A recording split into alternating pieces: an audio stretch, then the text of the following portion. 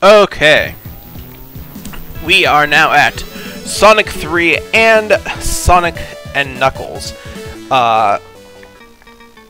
This is a, I think, interesting experiment of Sega's. They released Sonic 3 and wanted to release an add-on, which is what let you play as Knuckles. And so they created the Knuckles cart to attach to the top of Sonic 3, the actual physical cart, and created a very early console expansion with that. I don't remember what secret's up there. I think this is visually the... I don't know if I want to say best, but it is visually very distinct compared to the other Sonic games. I kind of feel it's a bit busy. There's a lot of parallax scrolling, a lot of layering going on, a lot of incidental detail in the environment. One of the most visually impressive parts we'll see in a moment when I get out of this tree. Sorry. Let us attempt the tree one more time. God, I do not remember. I think I may just have to hold forward here. I do not have to hold anything, maybe? Let's try holding forward. That's it. Okay. What occurs here, this is, I think, interesting. Not often in the 16-bit day we saw a level sort of completely evolve while playing it like that. Obviously, it was not occurring within the actual game. It was something that was swapped out, but still a cool effect and pretty unique in that time. Again, Sonic, all about the spectacle. I think it's noteworthy to, when I say that the actual gameplay of Sonic 3 is not especially different than the gameplay of the original Sonic.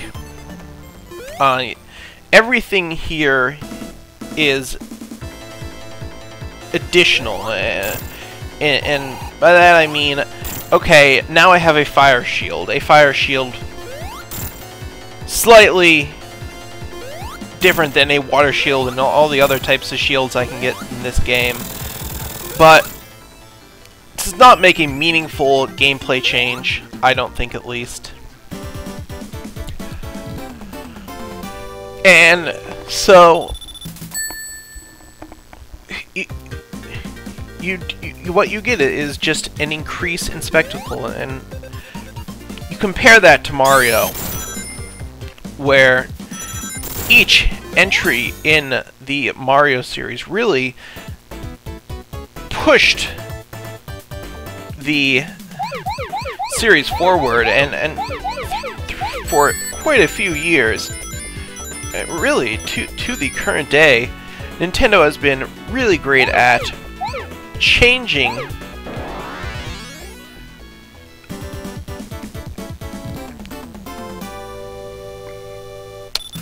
and do that especially well. It has been really great at changing up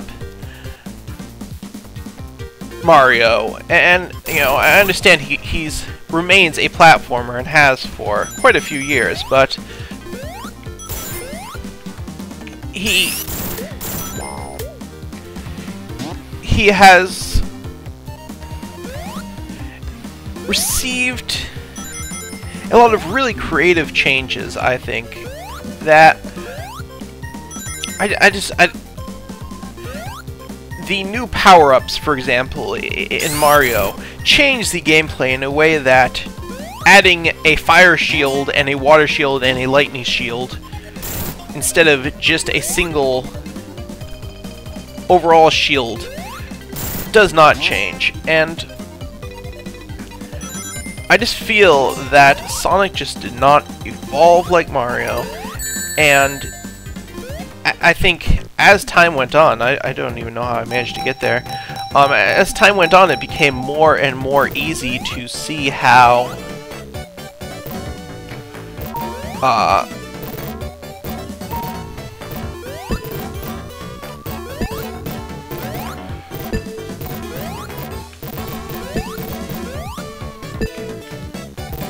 just trying to get some of these bonuses here.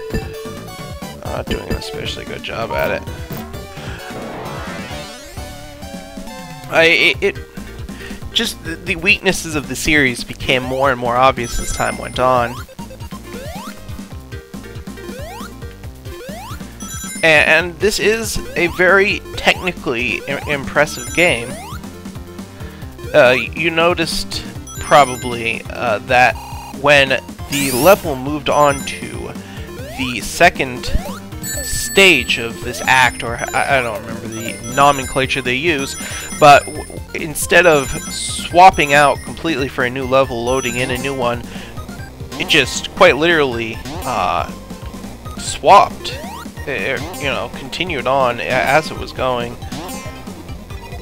And, you know, it was that type of sort of impressive technical feats, and like I said, I think this is busy, but it is very technically accomplished for a Genesis game, and that spectacle was what sold people on Sonic and on the Genesis in general.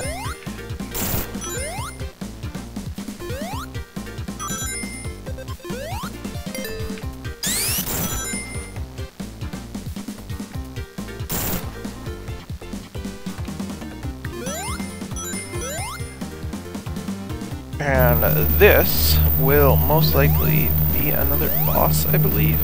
Yes. This is going to be a running. This is a, shall we say, pretty difficult stage. If you do anything but just run straight forward the entire time, which I for some reason decided to do. I don't know why.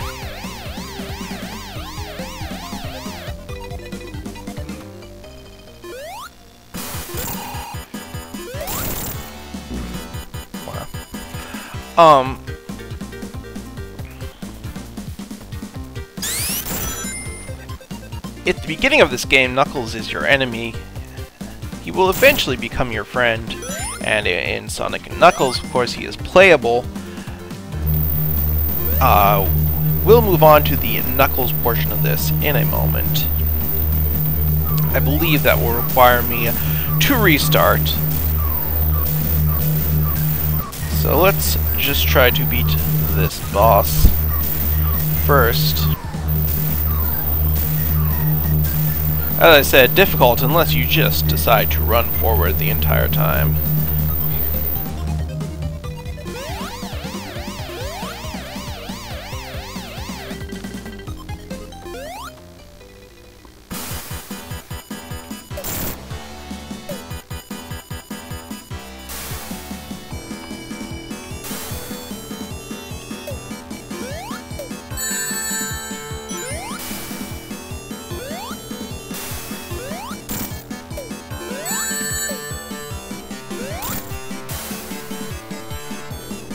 We'll see if I survive this. Nope. Well, the good news is, if we die, we can go straight to the Knuckles portion.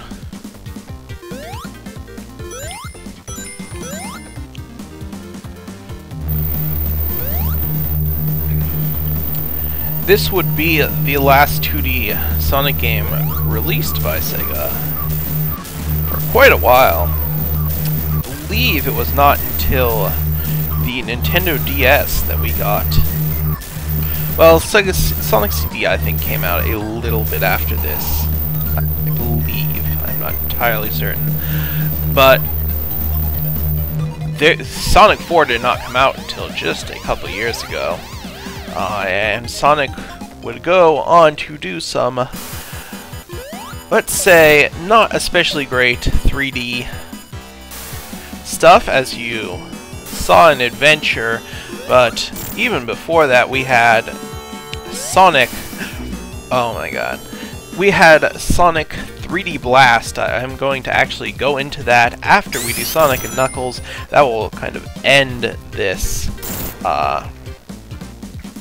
this video will be Sonic 3D Blast, which I've not played especially a lot of because it is really terrible. To an extent that Sonic Adventure can only imagine, honestly. And you all know how much I love Sonic Adventure.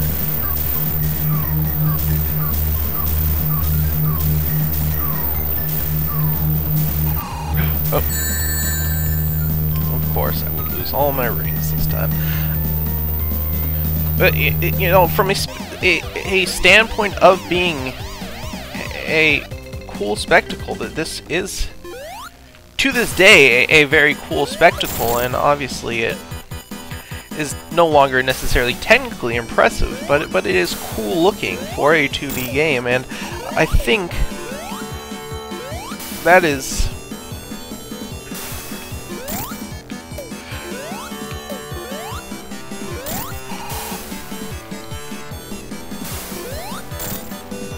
just something anyone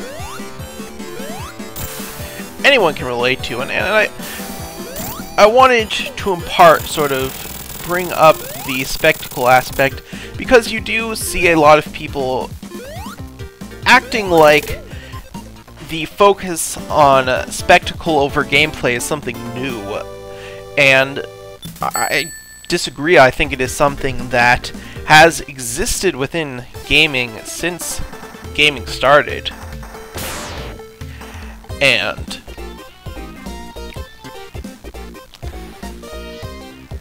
I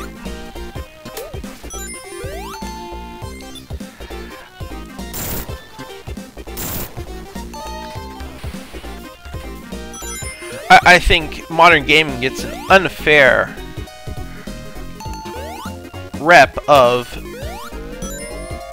being this. These are the bubbles you have to inhale to survive underwater in this series. As you might imagine, it is not the greatest concept. If Mario can survive underwater, so should Sonic, right?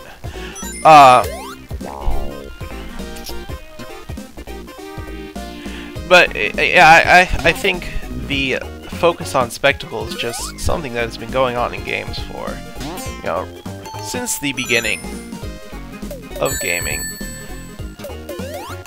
And I always think it's sad to see modern games get the short end of the stick in regards to that. Especially when you look at really just how simple and just lacking in depth games like this were. And it is not just Sonic that is guilty of that. Almost all games of this era were just not especially deep titles, and nor especially lengthy. And a fair number of them do not hold up especially well. People like to talk about games of this era as if they're I've heard people refer to it as the golden age of gaming, which I think is just incredibly false. I think to me it is like saying the golden age of cinema is the 1920s. Gaming, I mean, I think it is possible that gaming has yet to even receive its golden age. But if you were to call any era of gaming the golden age, I do not think I would list this era. And I think a lot of people say, or refer to this era specifically because it was the era where companies came very close to perfecting 2D games. But I think the fact is that we've seen games in 3D now, and to say that the golden era of games was a time before 3D gaming even existed, I do not especially agree with that statement. And we are now playing the Knuckles portion. Knuckles has a slightly different control mechanic. He can fly. I'm not going to say fly. He can hover for a short period of time and just punch things when he is hovering like this, like so. And so, you know, he does not have to go into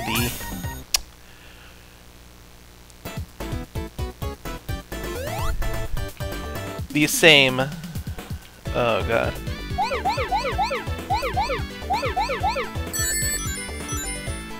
I believe there is a timer to this, but I'm not. Oh, okay. You can't hit one of the red ones.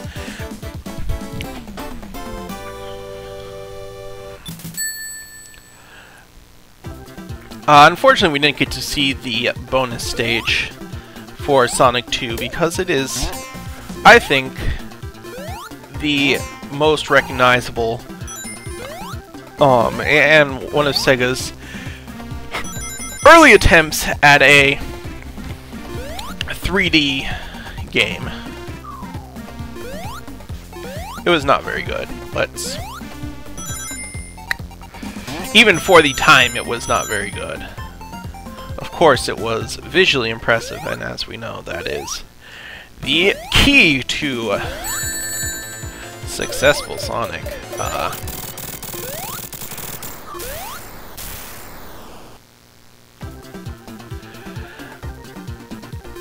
But I do think the rose-tinted goggles, so to speak, are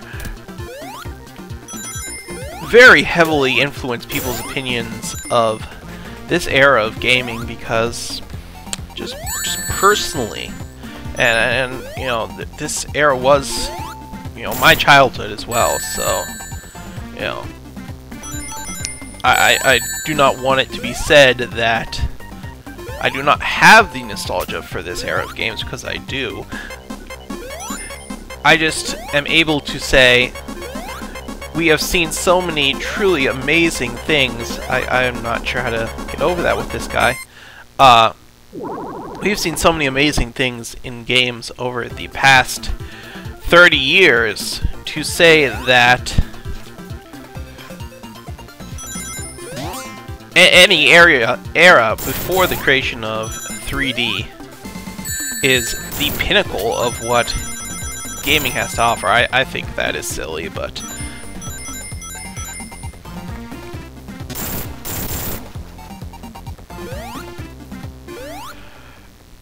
and I think today, and I think one of the things that makes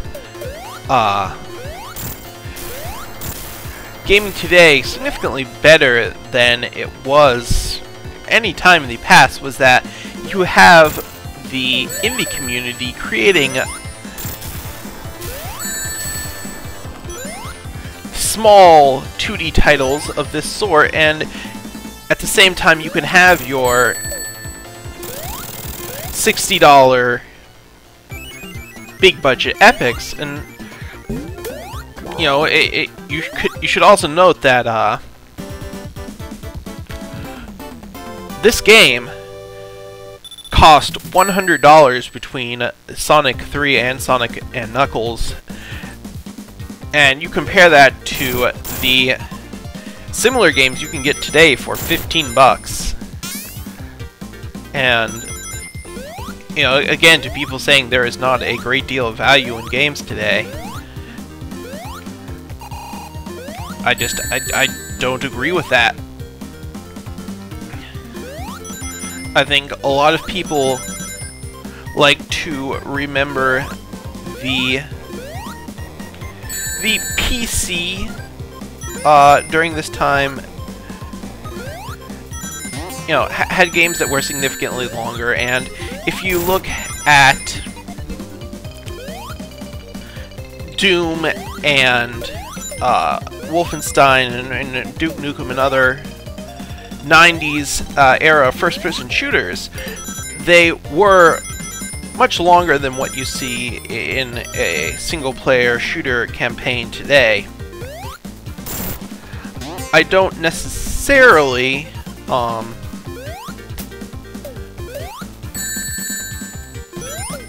think it's fair to judge shooters solely on other shooters as far as length goes, because there were no first-person shooters on consoles until the N64, and so, you know, if you want to sort of say, compare the shooter to the most analogous genre of the day, I would say would probably be sort of your beat-em-up action game, or your Mega Man style shooting game, if you want. And both of those styles of games were incredibly short, much shorter than the single player you get in shooters today, and most of those, the only multiplayer option was co-op, if that. Mega Man did not have co-op in the NES days, and so I feel a lot of complaints about games these days, and maybe more specifically complaints saying that a lot of these issues are new and are something that is different than what we necessarily saw previously. I don't think that's true. I think that compared to what games were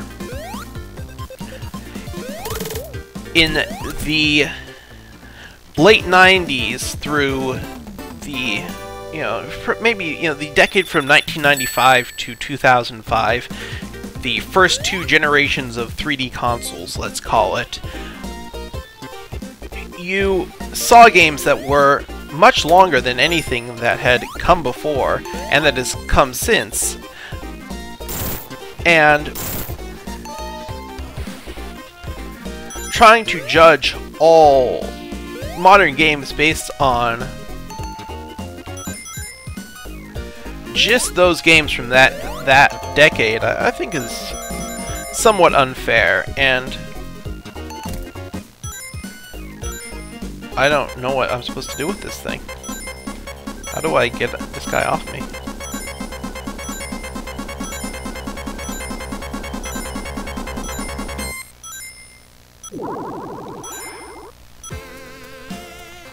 Okay, that will do it for Sonic 3. We are going to end with Sonic 3D Blast. I might have either split this video in two at the end of Sonic 2, or I might split it now, so if this is the end of the video, then I will upload both parts simultaneously, so you'll be able to see them both in a row. I just may separate them to keep the time down for people with time restrictions. So hold on for one moment or click on the next video, and I'll be right back.